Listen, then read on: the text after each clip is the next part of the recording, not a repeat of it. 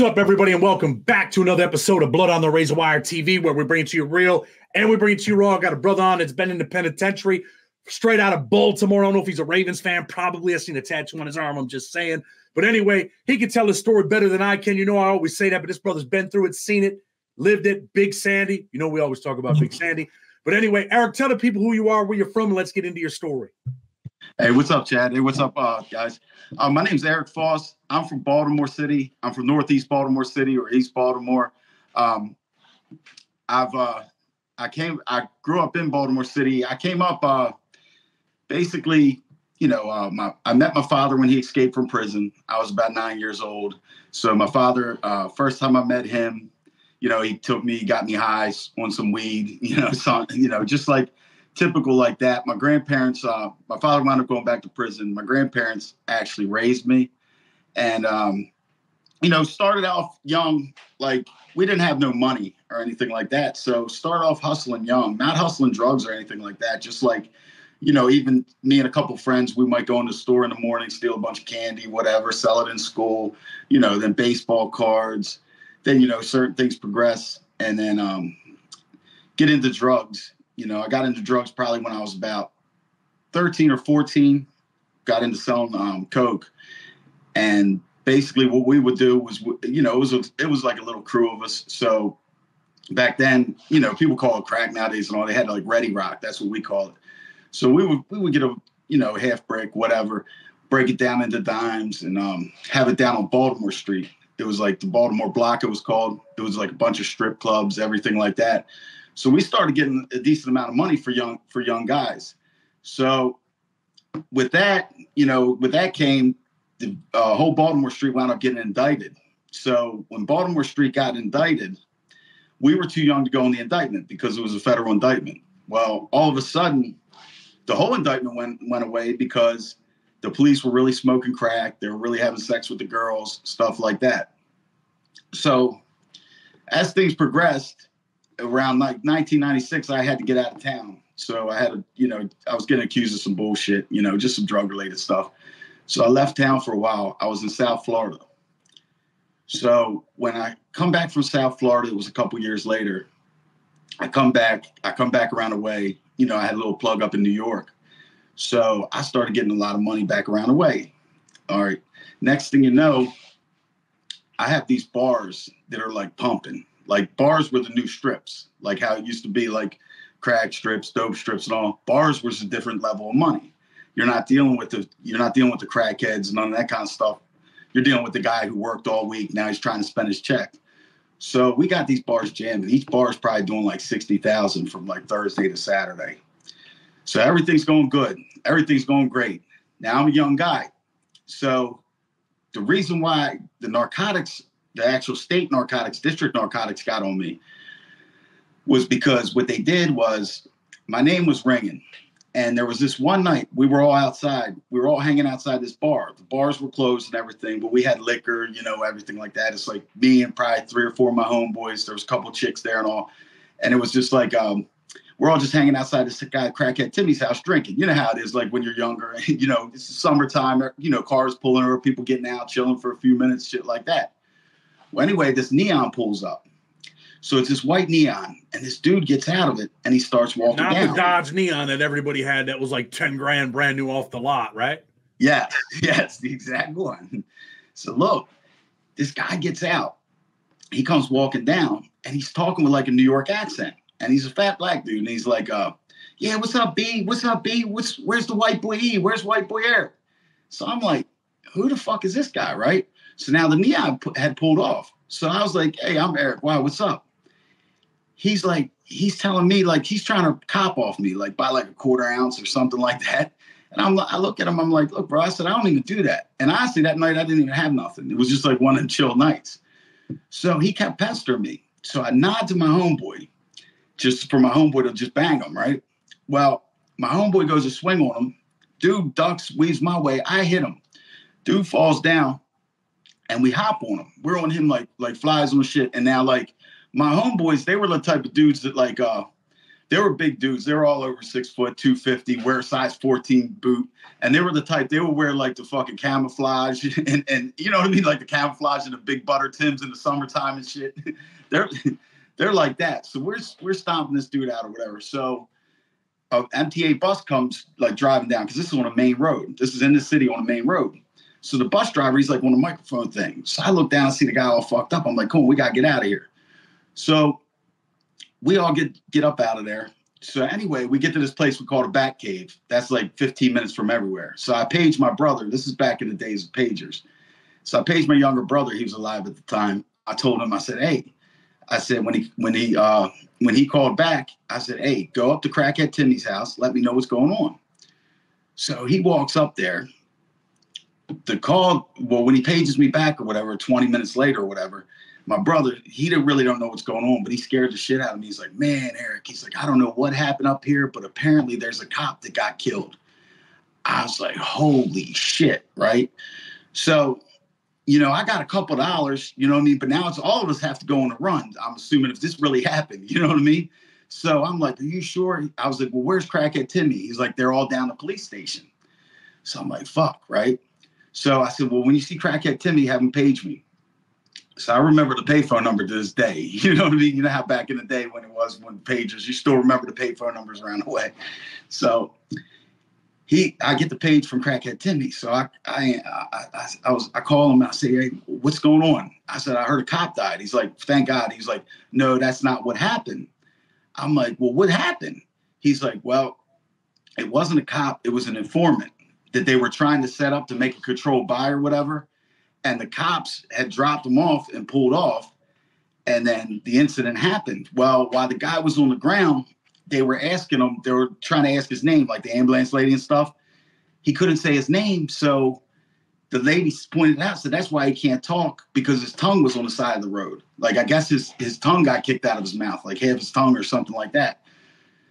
So anyway, that's still a bad situation. You know what I mean? It's not as bad as it being a real cop or nothing like that. So we lay low for a couple months. Now, when I come back around the way, as a little bit of time goes by, I get raided. Okay, they raided me on a drug raid. So as the cop is bringing me out in the hallway, this was just Northeast District narcotics. Okay, this is just like back in the day when they had each district had a narcotic squad. This was Northeast District. So the main cop or whatever, he walks me out in the hallway of my apartment while the raid's going on. So I'm like, what the hell is this about? So he's like, look down there. And I look through like the glass, like where the apartment's got the glass. Guess what I see? The white fucking neon, right? I almost faint. He's like, yeah, that's my neon. So he sees I'm deflated. So he goes like this. He's like, look, you punk. He's like, you don't got to worry about it. We're not charging you. We can't charge. We could get sued over that. You know what I mean? Because they basically left him out to dry. But then he tells me, he's like, oh, but let me tell you something. If I ever catch you by yourself, he's like, I'm going to blow your effing head off. So I'm like, all right, well, if I ever catch you by yourself, I'm going to blow your effing head off. Dude, so this started like a real beef. Like anywhere I went, anywhere I stayed, anything like that, people would get harassed, get raided. I remember, look, it's such a sad situation that they tried to revoke my bail because I got out on bail. So the narcotics squad was trying to revoke my bail, so I had to go for a hearing. So when I went for the hearing, they actually made a fake indictment. I found out that it was fake. Anyway, my baby's mother was about 7 months pregnant, 6 months pregnant at the time, right? And while this hearing's going on with me, they actually announced that they're putting an indictment on my baby's mother, right? So I flip out. Right there in court. I turned around and called him a bitch or something. Next thing you know, he said something back. So we start basically almost fighting in the middle of the court. The judge is beating the gavel and everything like that. Because I'm so heated over what they just pulled. But at the end of the day, I'm the idiot because it was a fake indictment. It was never real. My baby's mother was actually working with the police. You know what I mean? And I'm sitting here about to fist fight in court. You know what I mean? So basically, that's how that they really got on me heavy. So they wound up putting me away that time. I went to state prison. I went for 6 years. Okay, I got 6 years sentence. I wound up doing 4 on that. Hold on. How old were you when you went to state prison in Maryland? I was 22. I was 22. Let me ask you what it's like in the street. I mean, you're white, right? Yeah. All right, so what's it like for a white dude growing up in Baltimore out there getting money? What I mean, are the dudes out there letting you get money? No, no, not at all. You know what I mean? No, not at all. We've been, you know what I mean? I've been in like some shit, you know what I mean? But this is back, you know, I'm close to 50 years old. This is back in the day, like, you know, there's been like, even in that same area I'm talking about, and around that same time, we had like a little war going on, stuff like that. Because, you know, there is people, especially back then, there is people that will say, you know what I mean? Oh yeah, you know, white boy soft, you know what I mean, whatever, or think that or whatever. And, you know, people try. But that's actually the dumb people, honestly, because it actually works another type of way. Because I had dudes, listen, I had a lot of dudes that were like, they would beef over me. You know what I mean? Like the bigger dudes, because I was the white dude who could get into these bars. I could get into this different type of money and this coke money. You know what I mean? They couldn't see that type of money, you know? So it worked out. But yeah, but like, now, like even back in the day, bro, like even coming into like getting locked up as a juvenile, shit like that. Like, bro, you had to fight. If you were white, listen, if you were white, you had to fight. That's it. It's common sense. You know what I mean? It wasn't people hugging you. It wasn't homies. It wasn't a gang. It wasn't on that. Back in juvenile, that's how, look, I'll tell you how I'll figure a dude's got at least a little bit of a fight game. Anybody who's been in juvenile, you know what I mean? Juvenile, especially white dudes, if they made it through juvenile, you know what I mean, and still, still a little bit, you know, got their head up, hey, they probably got a little bit of a fight game, you know what I mean? Or at least they're going to stand up for themselves. Because that, bro, they had shit called LD, liquid diet. Like if you get your lunch or whatever, this ain't even commissary. This is like the stuff issued to you. Somebody will come up and try to take it from you, you know what I mean? And just leave you the drink or whatever. So basically what you got to do is, because, you know, that's juvenile. It ain't like stand up for yourself. People respect them. Or you just got to go, you know what I mean? So you basically knock the shit on the floor. So in case you lose, you know what I mean? Nobody's getting that motherfucker. You know what I mean? Nobody's getting it, you know? Well, you know, so yeah. So all that kind of stuff. Yeah. Getting tried and all that kind of stuff. Yeah. I've been through all that kind of stuff. You know? So you're in a state prison, right? 6 years. What's state prison like in Maryland back then? Is there DMI back then or not really? No, I think it just started back then because that was the 90s. I think like the BGF had started like 95 or something like that. So there was that, but I didn't really consider that like a gang. Like I didn't know what DMI was. Now I know the people in there. Like I know a lot of people in there, and I know a lot of people like were like higher up, all that kind of stuff. Like one of my homeboys got sent out of state.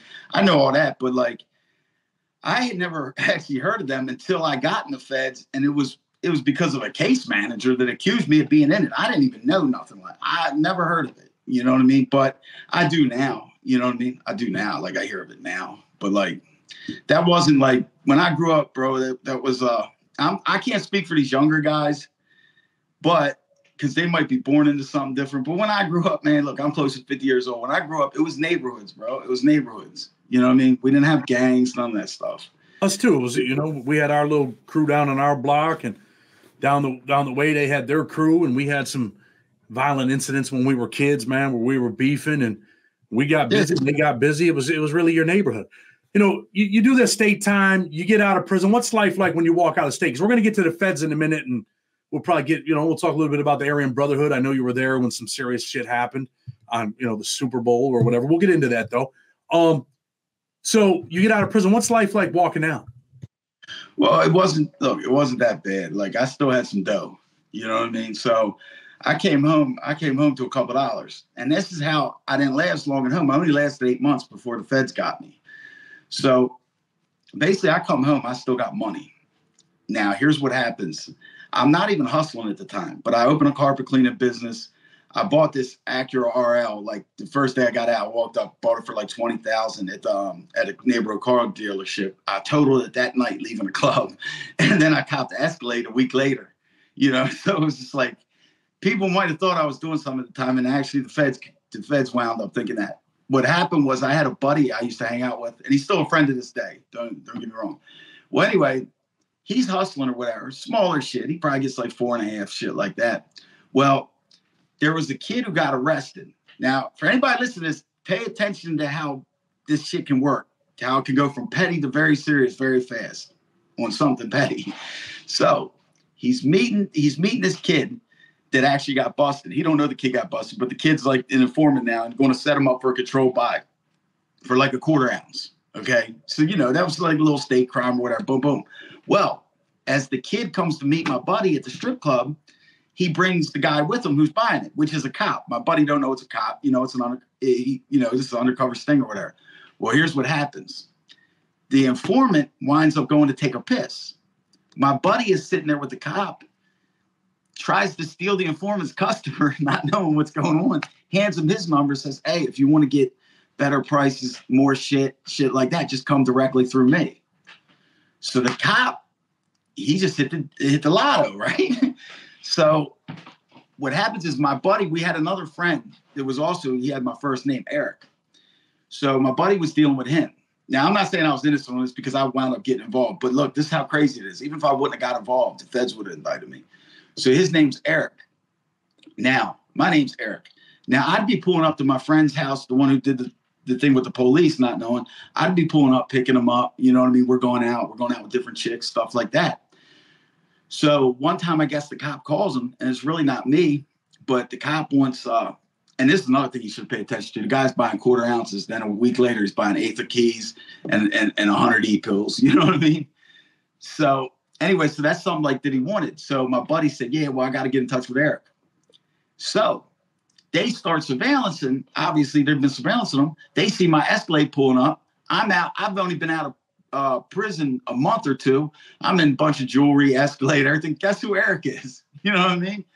And then I wound up, I was blowing all my money. I'm not going to lie, because, I just got out. I've been locked up. I'm still young. So I was flexing a little too hard. So I had to make some more, I had to start making money. So I go grab like a joint or whatever, go grab like a bird. So I got back into it. And it did wind up becoming a wiretap. So this shit, when they indicted us for altogether, it was Dominicans Dominicans up in New York. My buddy Bobby, me, John, a couple other people. I mean, it was just crazy. Like, you don't even know, like, you get indicted. I only knew like two people on it. I mean, I knew of some people and stuff like that, but they wind up, it was a federal case. So I wound up getting, I got 12 years. I got 145 months. I got 145 months because back then they charged me, like, remember back then they were just charging a drug conspiracy. You probably remember, Chad. They would just charge the whole drug amount and everybody's basically responsible for it. You know what I mean? But I'm actually the one who actually has, I beat it. I don't even want to say beat it, but I only got convicted of a brick and a half, because I wasn't guilty of 150 bricks, 50 bricks or whatever. So we found a case. I actually found a case, 1993, United States versus Irvin, which is a Fourth Circuit case, which is where I'm at, the Fourth Circuit, that says you're only responsible for what you partook in or whatever. So I wound up going to get convicted of a brick and a half of powder. And then I got the 145 months. And then that's when I went to the feds. Stop you for a minute. The Sentencing Commission today just passed this thing on acquitted conduct. Like, you go to trial and, you get found guilty of a key and then they want to sentence you for 50 keys. The Sentencing Commission just changed that today and said you can't do that stuff no more. Kind of similar to what you're talking about. So it's probably going to save a lot of dudes, man, a lot of people, fixing that acquitted conduct. As long as it's passed by the Sentencing Commission, it has to be authorized by Congress. But, people don't know that are watching the show that you might get caught with 500 grams and, you think you're good. It ain't too bad when you look at the chart, right? I mean, any time in prison is bad. But next thing you know, you go to get sentenced. They're like, oh, yeah, but you sold probably about 10 kilos. And now they sentence you to 10 kilos, and now you got a 30-year sentence instead of a 7-year sentence. So anyway, I interrupted you. I apologize. Go ahead. Oh, yeah. So no, I was going to even say, though, but like for like the audience, like even when they do pass these laws that help, Chad, you know this yourself, them fucking prosecutors are thinking of another law just to dump on top of it to make up for it. It's like that. It happens like that all the time. So look, you're only out a little bit. You just did it, a little more than a nickel in the state. You get this 144 months in the feds. What's it like for you at that moment in your life? What are you thinking? Like, damn, man, all this time? Yeah, it was like, it was like kind of like a shock. You know what I mean? So, because like, I didn't know nothing about the feds. I thought the feds was just like El Chapo type deals. You know what I mean? Stuff like that. I didn't know how it was. and federal prison was totally different. Like federal prison's totally different from state prison. Like I started in FCI. I started at Gilmer, FCI Gilmer. So when I got there, Gilmer was wide open. Like it was, I mean, dude, it was wide open. So much money, gambling, drugs, liquor, stuff like that. You had even though it was FCI, you had a little bit of the politicers, you know what I mean? You get them corny ass white dudes together that are just like, you know what I mean? They'll try to politic on people and do this. Then all comes out at the end of the day, they were rats the whole time. You know what I mean? All that kind of stuff. But yeah, so when I went there, it was like kind of like, it was a little bit of a culture shock. But see, like how I started the FCI, so I was like, I wound up getting thrown out of there. So I get thrown out of Gilmer because I had a ticket, like sports bet, for the audience, sports betting and all that kind of stuff. I had like a really big ticket on the yard. So I was doing pretty good. Plus, I was getting money. I knew some people getting some things in, stuff like that. So, we were getting money stuff. So you were the ticket man at one time. You were the ticket man also. Yeah, I was the ticket man. Yeah, so let me say this. A lot of people don't know what the ticket man is. It's a gambling ticket, like a parlay. And the ticket man usually has some bread or else he can't start a ticket. And it's one of the best and most lucrative hustles in prison, right? Well, yeah, it can be lucrative. You get your head busted too, though. I'm not going to lie. Look, hey, I had a $1 ticket when I was in USP Lee, right? And the dudes, you know what? I'll tell this story in a separate video, but they came to me like, yo, I put the odds at 20-1 on a 4-pick, right? And they had them at like 11 and 12. They went to 13. I went to 14. They went to 15. I went to 18. And then they wanted to have a meeting. Like, yo, bro, you're messing the whole compound up with this. I said, bro, I'm just trying to get $1. It's a $1 ticket, man. But anyway, the ticket man usually got a couple dollars. But go ahead. Yeah, so like the whole time at Gilmer was like basically it was like a party. Like you would see incidents happen. There was just like, but it's more like in the FCI, you can get fist fights and stuff like that. It's not all the stabbing. There is some stabbings and stuff, but like it's not like the penitentiary.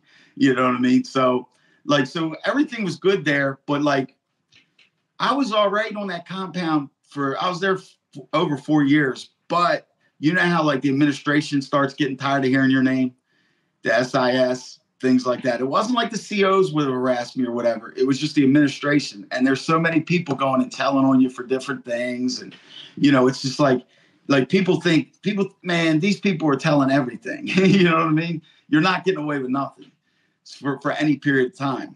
So what happens is my cellie, he went to the shoe for a dirty urine. Okay. So he had done his time. He was getting out this day.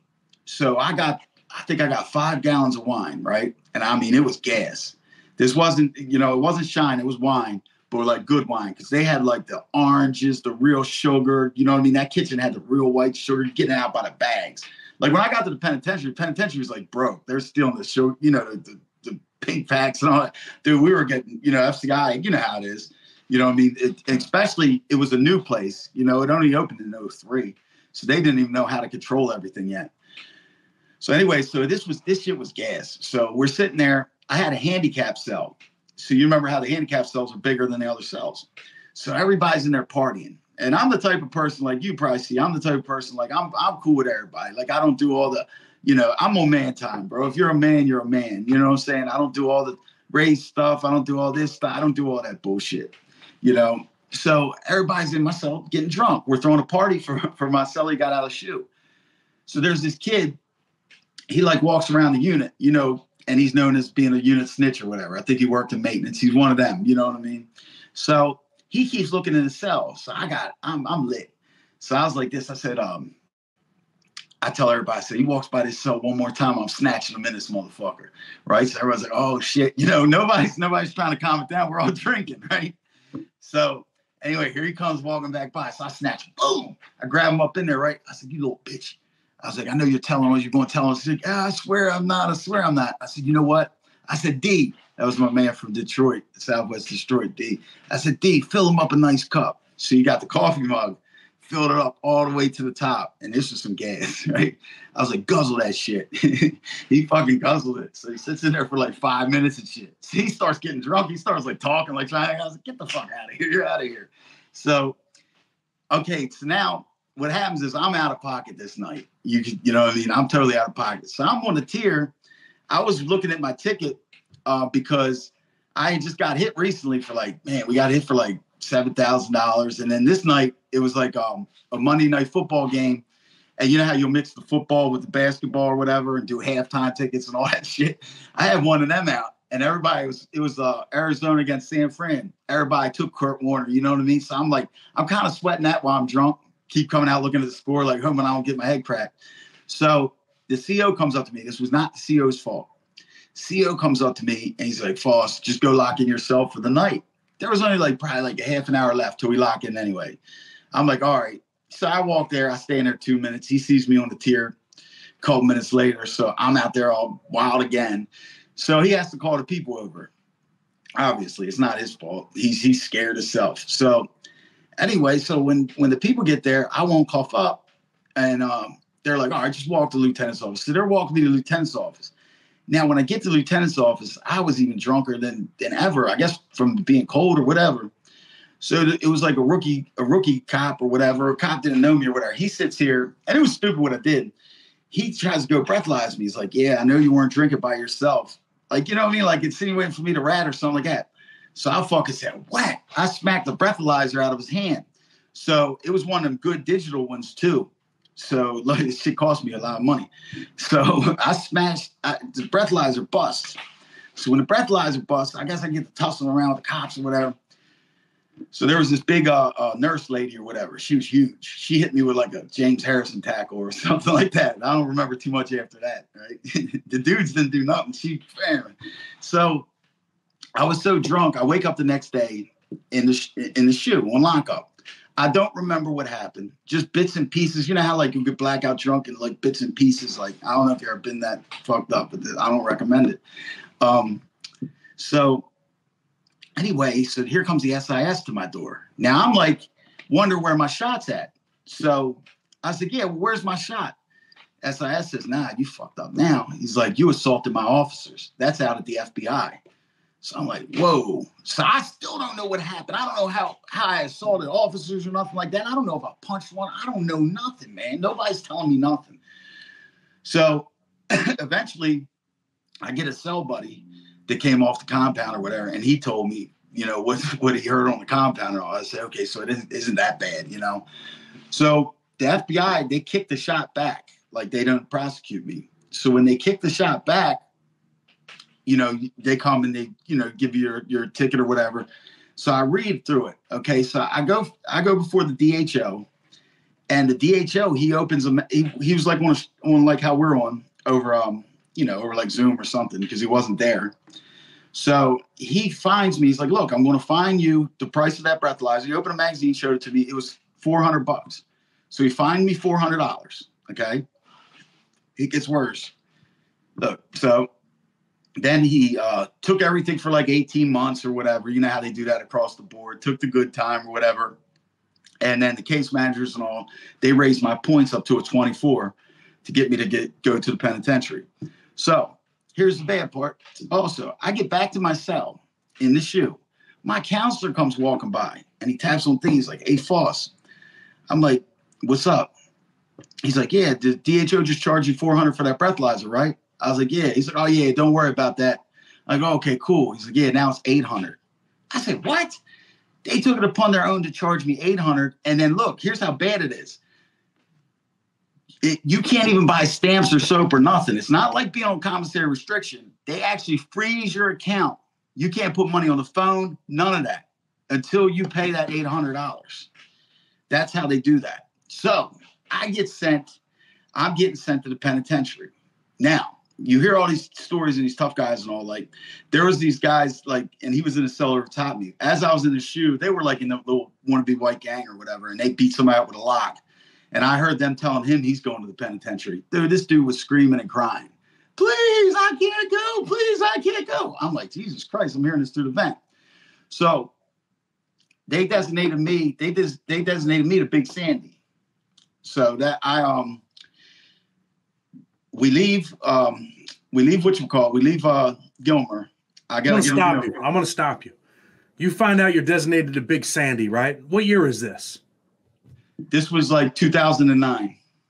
Designated Big Sandy. What are you thinking in your mind in that moment? You're leaving an FCI, going to probably the most dangerous federal prison around 2008, 2009. Big Sandy was probably the most dangerous. A little worse than Atwater, a little worse than Victorville, all of them places at the time. What's going through your mind when you're like, damn, I'm going here, man? Well, yeah, I'm just like, because they called it Bloody Sandy or something. That's what they called it, right? And actually, I'm gonna tell you who tried to say something was the SIS. When I got designated, he hated me so much. He's like, yeah, that's why you're going to Bloody Sandy. I'm like, Jesus Christ, man, what the hell? You know what I mean? I was like, look, so no, the first thing, Chad, I think is I'm like, now I've been going through jails and all since I was a kid. I was in Baltimore City jail, you know what I mean, as a kid, stuff like that. But it wasn't really hitting me. The culture shock didn't hit me until I got there. Let me put it that way. And you know what I'm talking about. Like, there's not like a lot of guys like us. You know what I mean? Like, I never seen some things before. So look, so I'm like, okay, thinking about the, whatever. I'm going to a pen. I know I screwed up. I don't got a lot of time left on my sentence. Christ, I had already had like almost 6 years in on 12. You know what I mean? Or I probably had 6 years in on 12. So anyway, so we get on the, they transfer us out of Gilmer. I had the black box on me because I had assault on police. So when I go to Oklahoma, it was actually helpful because I didn't have to wait on that stupid line and all that. You guys got to sit there all night and stuff. They walk me right through. Dude, I'm black boxed everywhere I go. Even when I went to the low, to the medical center, I was black boxed and I was pissed, man. I know what it's. I know you get to the front of the line, but that black box hurts, man. Bro, and they took me on a flight that day. We left whatever airport down by West Virginia and flew all the way to Chicago, somewhere, Illinois. They like kind of went to a few places instead of just going like right to Oklahoma. My wrists were swelled all the way the fuck up, dude. It was terrible, like sitting on that plane like that. But yeah, so I get out of there and from Oklahoma or whatever. I was only there a couple of days. I didn't have to sit there a few weeks or whatever. So I leave there. So then go to Atlanta. Then we wind up. Now we're going to Big Sandy from Atlanta. So it's probably like 40 some of us on the bus. I'd say 46 of us on the bus going into Big Sandy. And I would say less than 30 of us went on the compound. You know what I mean? Some of them were like, no, go, So I had these Air Max, right? So this is what kind of threw me off too, because like the way the cops were acting, I had these Air Max that I had bought off this guy in the joint or whatever. And I took them with me. And they were like gold and gray and gold or something, you know what I mean? Slick pair of Air Max. But they were like this, like the cops went on my property and said, you see this? This is the Latin King shoe and you're going to get this time. I'm like, what the fuck? It's a pair of Air Max, right? You know what I mean? Now, at this point, I had never in my life, at this point, had ever seen a white gang or a actual white gang member. No DMI, no none of that kind of stuff. I heard of DMI when I was in the FCI because they snatched me up because something was going on in Maryland, Baltimore, Maryland, and they thought I was part of DMI. I didn't even know what DMI was, and that's a fact. You know what I mean? And especially white gangs like Aryan gangs and all that stuff. So get there, show up at Big Sandy. Now, it was locked down because I think the Muslims and the Crips got into it or something like that, and in front of the chow hall. Now, here was the thing. Like, so I'm in a cell. I was actually in a single cell for a little bit of the lockdown. What they did was that was on Seaside or whatever, because they wound up splitting the yard because so much violence was happening there. So they wound up splitting the yard. And like, when you would get there, Seaside, like C2, I think it was like kind of like receiving. And then like if you go to B side, that's if you work in facilities, Unicord. A side is the kitchen workers, stuff like that. There was a lot of gang members. It was gang member heavy on A side. So I first get there. So we're locked down for the Crips and Muslims thing, right? But the first thing I noticed was like overnight, I'm sitting there and I hear all this like sharpening, you know what I mean? And it's people sharpening all these damn knives and shit on the floor, right? So it's like a culture shock a little bit. I'm like, okay, so let me see. So now we come out. Now, dude, the first day out and first day going in the yard, talk about a culture shock. It looked like the Discovery Channel. It looks just like the damn Discovery Channel. So you look in this corner, you got all these white dudes with all this painted faces and Nazi signs and all this crazy shit that I don't see. I don't know nothing about this shit. You know what I mean?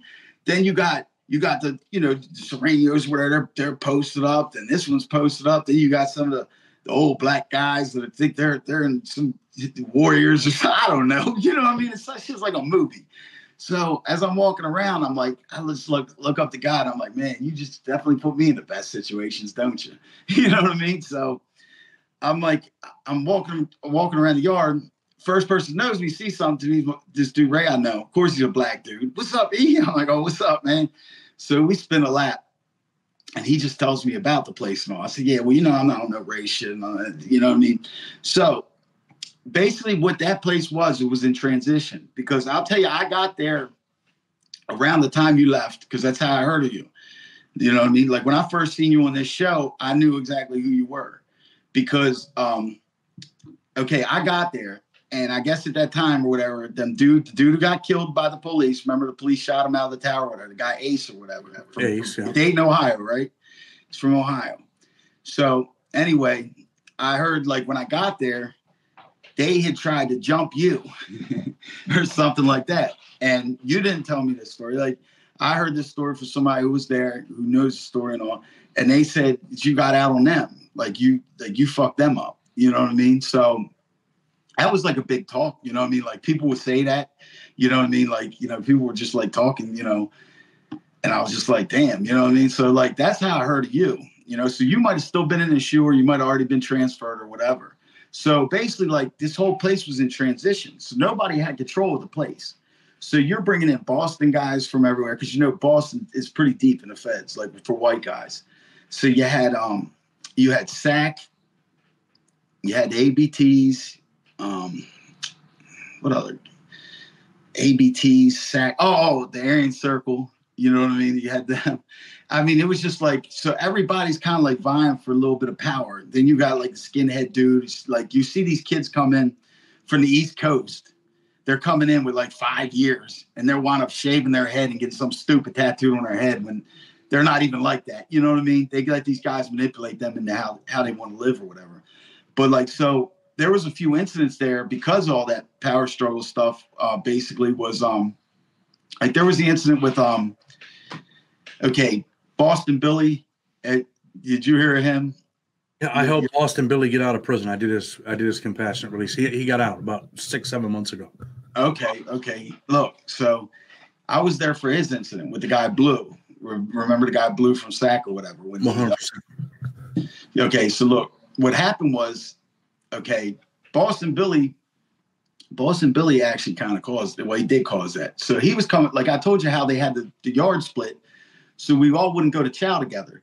So you know how the tables are, like, I guess this table for them is the SAC table, but like when we're eating on C side or on B side, it was the Boston table or the independent table, whatever you want to call it, right? So Boston Billy had a dentist appointment or something. So he's coming through there while they're at lunch, okay? So he sees all the SAC guys sitting at the table. He said, I'll tell you motherfuckers what. He said, I'll tell you what.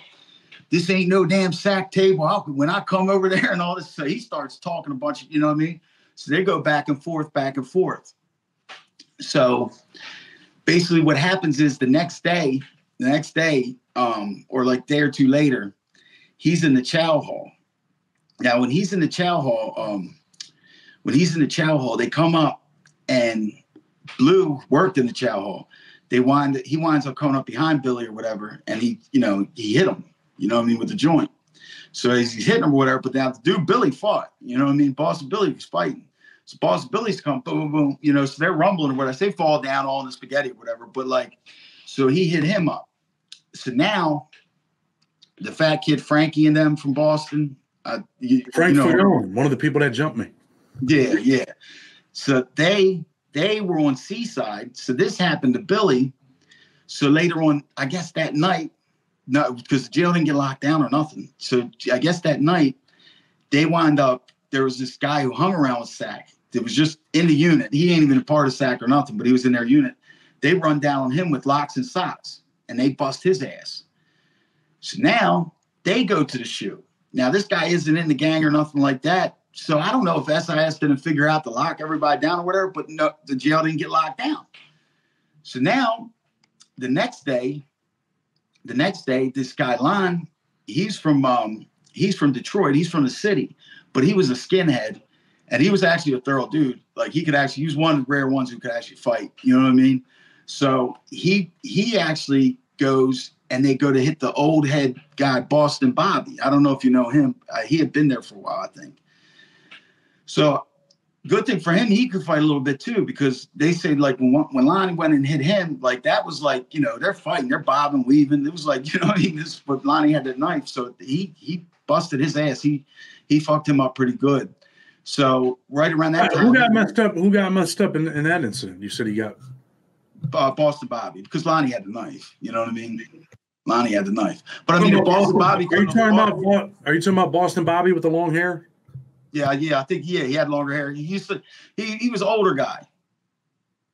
He was older. A long time. Yeah. I know you're talking about, but go ahead. Yeah. So he wound up getting stabbed up or whatever. But like to him though, I'll say this: he can fight. Like he can fight. He fought it off. Whereas if he wouldn't have been able to fight as much as he could, he would have been gone. You know what I mean? Because he had a tough guy on his ass. Like so. Around that time, that was around, so it's just a bunch of like different, it was chaos. There was really no organization. So that's around the time of the Super Bowl when they got the guy Mac. He was actually like from Kentucky or whatever. Now, here's the story on him. He started running with the ABTs or whatever, but I don't think that he really was like that. And here's why I say, because I had heard something like he grew up in like, you know, a regular neighborhood, like a neighborhood where black people, you know, like neighborhoods, like normal neighborhoods, right? But in like a country place, like in Kentucky or something, you know what I mean? So like he could play sports, he would hoop, you know what I mean? And he could throw his hands pretty good, right? So he could throw his hands pretty good. So he's running with them. So they're getting, you know, they always want to get drunk or whatever. And then that guy, you know, Swift or whatever, so I guess he got into it with Swift earlier on in the week. And he put hands on Swift, you know, and then he got into it with another one and he put hands on them, you know, as they're drunk fighting or whatever, you know, it's just like, you know, things that happen, you know. So I guess they plotted on him, waited for the Super Bowl. It was Green Bay, Pittsburgh Super Bowl. And they wound up getting him in the cell. And I mean, they crushed him, but they like stomped on his head, did all kind of crazy stuff. To this day, I don't know exactly what happened because I was there. And I'll tell you what happened. That dude is in a vegetative state. He never made it out. But Swift turned his life around. I heard he was a Christian. It's crazy to think that Swift would be a Christian, but I heard that he's a full-fledged Christian, turned his life around and living his best life, I guess. Yeah, that's crazy. That's nuts. Like another 5 years for paralyzing dude for the rest of his life. How much did he get? I think they got like 5 years, 57 months or something like that for paralyzing the dude for the rest of his life. Okay, so So listen, because now you clarified that, because that is one of the things that I heard. I heard he died, then I heard he was paralyzed, then I heard something. You know what I mean? But so he is. That's a shame. That's a total shame. But yeah, so Big Sandy was pretty much like that, like you know, but it was like chaos. Like people don't understand. Like I hear people say like, oh, state prison and the feds is state prison is this and the feds is sweet. I'm like, no. And actually nowadays state prison probably on all levels is better than a federal prison. They don't even feed you anymore in federal prison. You know what I mean? Absolutely horrible. So let me ask you this, you know, some of the stuff that you've been around, the things that you've seen. You said, no, I've never been around no white gang members. I never been in this environment before. And now that you see people getting stabbed, you see people getting jumped on, does it affect you mentally, emotionally at all? Yeah. Prison's going to affect people in totally different ways. Like, I'm not the type to be, you know what I mean? I'm not the type to be like, what do you call it, institutionalized. Like when I get out of prison and stuff, I can hit the ground running and stuff. I can get along in society. I know how to speak to people. You know, I know how to do real business, stuff like that. But it screwed me up, whereas though I'll go into phases where I value my privacy really, really hard. You know what I mean? Like I don't want people around me certain time. You know what I mean? It's just like, you understand what I'm saying, because a lack of privacy. And also, like, with the things that you see and the cutthroat stuff that you see over petty stuff, it's like you always got your guard up, which is a good thing, you know. But like, it's like it can look, the things you see. You talk about PTSD, man. Like, dude, nah, like prison. You got to see that. You know, I mean, that the federal prison and just the weird stuff that goes on and the manipulation and just like the things that people do. And people really are dying. Like, people are really dying. Like, do you remember? Were you there when Bruce was there? Bruce Young? I know Bruce got killed in Pollock, man. Yeah. I interviewed the dude that was in, I think the dude he wasn't from Baltimore. He was there when all that stuff happened. I actually interviewed the warden that was there, the associate warden also. Yeah, you know, I liked Bruce, man. And he was a little bit touched at times because of being in prison, and Hollywood was his brother. I mean, Hollywood, man, Nixon, good dude, man. Look, Hollywood is the one who told me about you. Hollywood. Yeah, Hollywood. I was there when Hollywood got sick. He got sick, and I don't know what's going on with him now. I tried to help him. I wrote him numerous letters. He was writing me back. I'm like, dude, I'll just do your compassionate release for free. Send me, you know, your certificates, all of that. And then he just quit writing me, dude. He says, I think mentally he's destroyed. His sister died recently. She had a 7-year-old son. His brother gets killed in prison. I think he's just mentally distraught, bro. Hey, Bruce was wild. Bruce was wild. Bruce he went hard, man. Like I liked Bruce. He was there. When I was there with him, he beat the hell out of this Sack dude, man. Like, Bruce would just do some crazy stuff. You know, he beat the hell out of this Sack dude because Bruce was so anti-gang member and everything like that. And he was just wild, man. And the crazy part is, like, if you looked at him, he looks like a nerd. You know what I mean? Looks like a stone cold nerd. But yeah, so he was there. Like, that's people I kicked it with. Really would be like the Bruce, the Hollywoods, people like that. You know, like when you go in there, another thing is, like, I see too many like East Coast white dudes. Like, they just like tuck their tail, like, and just become something that they're not. You know what I mean? So it's like, you know, they'll sit here and tuck their tail and shave their head and do all this and do all that. And I'm like, what are you doing? You know what I mean? What are you doing? It's like they ruin their life. Like, I told a story about this kid, Kenny. This is when I first got the Big Sandy. Check out what happened to him. So he's from Detroit, right? I don't know if he's from the city, but he's definitely from around Detroit or whatever. He was like normal, like watch sports and stuff. I met him in front of sports TV, you know, talking shit. You know what I mean? You know what time it is. You know the Ravens. You know what I mean? So anyway, now so I had that single cell. So I was like, look, you're not in a gang or nothing like that. He's like, nah. So he's a few years under me. He's probably 27, but he was bald. So I was like, yeah, you can move in with me. So he's like, okay, cool. So here's the manipulation. Here's what happens too. It's sick. So I come in the cell. I left the yard or whatever. I come in the cell. He's sitting there on the bunk looking at some pamphlet, all goofy and stuff. So I'm like, what the hell? What are you doing? He's like, I think you need to read about your people. I said, bro, I think I know who my people are. My people are the people I go make that phone call and I tell them send me some money or tell them take care of something. That's my people. I said, and I don't recommend you getting involved in none of that kind of stuff. I said, but I can't tell you what to do. So 2 days later, here he comes down to the cell. Guess what he's got? He's got a tattoo of Odin's eye, a bunch of the Swazi signs all over his head, and he's Chad. He's like me. He's bald. He can't grow hair. So look. So he's like, do you like my tat? I said, hell no. You know what I mean? He's like, what do you mean? I was like, man, I think you're an idiot, right? So long story short, he winds up going to A side with all the gang members working in the kitchen. So I wound up going to B side, which was like the Unicorn facilities, stuff like that. So he sits here. I'm in the chow hall eating. He comes up to my table. He's like, hey, what's up, E, man? I'm like, oh, what's up, Kenny? So he's like, he sits down for a second and he's like, man, I should have really listened to you. Like, what are you talking about? He's like, when you were telling me about, not messing. I said, yeah. I said, well, it looks a little too late for that. He's like, yeah, it is, man. And I don't hear nothing else. But now here's the story of what happened. So somebody was getting there that the ACs didn't like. So you know how you get the laundry list? The laundry guy gets the list of whoever's coming in or whatever. So you know ahead of time who's getting there. So if a person's going to get hit and people are there to hit them, they can set it up. You know what I mean?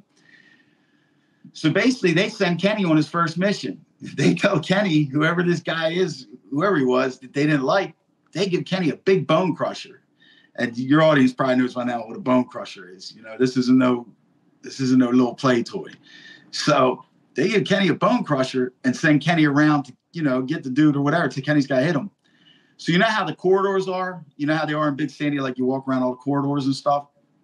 So Kenny was walking through the corridors and I guess cuts off. Listen what he does. He ruined his whole life, basically. He cuts off to the lieutenant's office, walks right up to the desk, puts the knife on the desk, and spills the beans. Says, oh, the ACs want me to hit this guy, this and that, this and that. So right then and there, now he's on PC. They're definitely the rest of his Fed bit. Now, he had detainers too, Chad, to go to Detroit with all that Nazi signs and stuff on his head. That's why kids got to pay attention to things. Like, you cannot just sign up for anything that you're not prepared to do. You know, he made a horrible mistake. Like, and that's the manipulation these gang dudes will do on people. You know what I mean? I've seen them do it to the younger guys all the time. And a lot of the times, like, the younger guys don't understand this either. A lot of them dudes who've been sitting in them penitentiaries 20 and 30 years, sitting there on that wall, they're trying to go home. They're trying to go home. I don't care what they stood up on before, all that kind of stuff. If they see somebody from Mudlick, Indiana, they're from New York City or something, they see somebody from Mudlick, Indiana, commit something horrendous, and they could go home, you know, they're gassing that bus up. You know what I mean? Fried. That's it. You're a fish fry. That's it. It's over with. They don't care about you. Yeah. It's just crazy. Like, but like that whole place, Big Sandy, there was cool points to it too. Like, the one thing about it was, no, I don't mean like that. I mean with the police, with the COs, they respected you more. Like, they respected you more there. Like, I remember one time, I was supposed to be at facilities because that was my assigned job. I still don't know where facilities is. I never went. So it was a rookie CO working, right? So now I told you I only have a few years left, but I just tried this motherfucker and it worked. He comes by, he calls the 12 o'clock census count to see where everybody's at. So he walks up to my cell. He's like, what's your name? I said, Eric Foss. He's like, why aren't you at work? I broke my mug down. I said, because I'm in fucking prison. That's why I ain't at work. He's just like, okay. He just went along his way. You know what I mean? But like, you know, that something like that in FCI, they would probably jump you and threw you in the shoe, everything. But it was just like a totally different experience. Like, people don't understand, like, just like the weird stuff. It's like in the 1800s or something, like the pettiness and the weirdness of it. Like, don't you feel the same way? The easiest way I think to explain it is, look, man, it's a machine, bro. It takes the toughest dudes, the weakest dudes. It'll chew you up and spit you out. You can be the toughest man on the planet, but you end up there and they got 10 people on you with knives. You're no longer the toughest man. Anything can happen. It's a world of manipulation. It's a world of deceit. Not everybody's a scumbag in prison. There's a lot of good dudes in there, but it's just that, you know, it's just that atmosphere, man, where everybody's out to, hey, man, I got to make it through today. And no matter what it takes, whether I got to go down here and pretend to get a Nazi tattoo on my head like that dude, or if I got to say, hey, man, I'm from New York and I'm white, but I'm riding with the New York car. Or if I'm like, hey, man, I'm going to stab this dude. Because if not, they're going to stab me, but I ain't going to really stab them. They're sending me on a mission. I'm just going to poke him a couple times. I know I'll be all right. It's going to be that thing where you're going to think you're going to poke him just a little bit and he dies. And now you got a life sentence when you only had 10 years. This is the reality of federal prison, right? Right. That's the truth. I also seen it was around the time I was going through Big Sandy and everything. You probably heard of this incident when it was in Atlanta holdover. It was one of them gang dudes. He's a younger dude. He had like a tattoo on half his face. They call him Two-Face or something. Well, he was in a cell in Atlanta with a chomo. And everybody pumped him up. It was like, you got to do something. Well, he off the chomo. He took the chomo's life or whatever. Every one of them dudes who pumped him up, the orderlies, all that kind of stuff, when it was time to go, they all went and testified against him. You know what I mean? The reality. So look, Eric, how long you been out, man? I've been out. I actually went back. I actually got out in 2014, but I went back in 2018 for 3.5 years over. I wasn't even under investigation. What happened was I was going down to MMA fights, and my buddy called me up. He was under investigation. He was like, what are you doing tonight? I was like, I'm going down to fights. He's like, oh, I might stop down. I'm like, all right, if you do, make sure you bring your girl, because I was with my girl.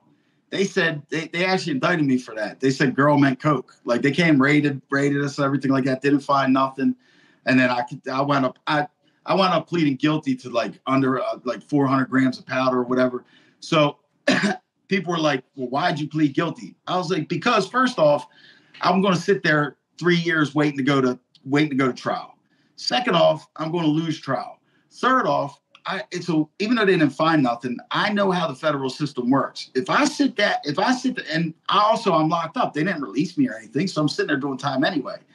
So I know how the federal system works. If I sit there and wait to go to trial, they might have some dudes who come in and talk about different drug amounts and pump up my drug levels. You know what I mean? You never know. So if it's sitting there on the table, 400 grams or whatever, you know what I mean? Like something like that. Look, you look at that as like, you know, like you got away with something, which you didn't, you know what I mean? But so I got out on that. I got out on that in New Year's Eve of 22. What are you doing now, man? You out of the game, bro? Is it over with, man? Is the girl and the powder and all, is it all over with now, man? Yeah. Listen, dude, that's been over with. Look, the only thing I have is like, look, that's all been over with. But like, I've only had one incident. I only had one incident. That was last year in August. Well, it's actually July or whatever. Where I had an incident where I actually went to jail, but I beat the case. It was some crap. Somebody I was helping stole money from me, stole a decent amount of money because I do like remodeling, stuff like that. I'm still involved a little bit in real estate and stuff. So a lot of times with my workers and stuff, I'll pay them fully up front, you know, while I'm waiting to get paid a third. So what happened was I had a bunch of money on me. Now that's got to go to my workers. Some will go to the bank. I sit it down inside somebody's house that I'm helping for 10 minutes. They roll out with the money, go put it in storage. And I'm like, what the hell? You know what I mean? So I tell them, look, I know you took my money and just give the money back. Just give the money back. Anyway, they're not trying to give the money back. I wind up bumping into them at a hotel. So I bump into them at a hotel. I see them with like a tanning bag, right? And I see it all lumpy and stuff. So obviously that's my money in there. So I snatched the bag. I'm just trying to get up out of there. So they tear my shirt off and everything. So I'm just leaving. I'm not trying to fight nobody or nothing. I'm trying to get away with whatever money I got left, you know? So turn around. The girl that I'm with, I guess she jumps into it. She could have just left, but she jumps into it. Guys trying to help me or whatever. I turn around. They're kicking her ass. You know what I mean? So I got to run back. And get into it with them. So I get into it with them a little bit. She's all right. She gets up. So we get up out of there. So you would figure when I get the money back, there's a decent amount missing. You would figure they would just be cool with that. No, they actually pressed robbery charges on me. And they said, right, and this is how crazy it is. They said, write a police report. Like, this is how dumb the cops were. Like, they told the cop that I robbed them for $50,000 at a hotel, cash. And I'm like, first and foremost, the cop don't even ask them where they got $50,000 from. They actually did, it's just like in a police report. So they locked me up for robbery. And they want to give me a bail because you know how the bail system is now. You can't even pay a bail anymore. They're just letting out certain people. They're not letting me out. So anyway, so I had to sit there like I got a good lawyer and everything. So I had to sit there like 4 months. He got me a quick court date, thank God, and I beat the case because it was so stupid. But yeah, I stay out of all that stuff now. You know what I mean? I started doing a YouTube channel and stuff. So I'm just, you know, messing around doing whatever. You know, you put a TikTok video up the other day and it blew up. We'll post your TikTok. I'll post your YouTube channel, all of that. You know, hey, look, man, you've been through it. You lived it, man. You lived the stuff that people talk about. You know, a lot of people talk about prison. They might have only done a year or two. And, you know, they talk about them stories and this and that, and they didn't really live it. You really lived it, bro. Yeah. You know, I appreciate you coming on, man, sharing your story. Anything you want to say before we go? And plug your YouTube channel. Tell them where to find you on TikTok, all of that. Oh, yeah. Standing on Business with Eric Foss. That's my YouTube channel. All you got to do is punch in YouTube, Eric Foss, my name, and it'll pop up. And, my TikTok's eBoss853. Yeah, I definitely went viral. 1.3 million off of, but nobody pays attention to nothing because I'll tell you what it was. O.J. Simpson passed away. I'm smoking a cigarette outside. And I'm like, I'll do a real quick funny TikTok on O.J. Simpson. So I was talking, and I said, yes, it's true. O.J. did confess. And then a deathbed confession. And then at the end, I said, yes, he confessed to accepting money when he was in college. You know what I mean? I didn't mention nothing about the case, the often, nothing. Dude, it got so many views, and a bunch of people were arguing. There's people in their own comments. They're arguing for me, acting like I really got a deathbed confession from O.J. Oh, good, man. Listen, man, I definitely appreciate you, man, coming on. Tell people if you like what we're doing, hit that like button, hit that subscribe button. Check this brother out in the links. Blood on the Razor Wire TV. Until tomorrow, with respect, we're out.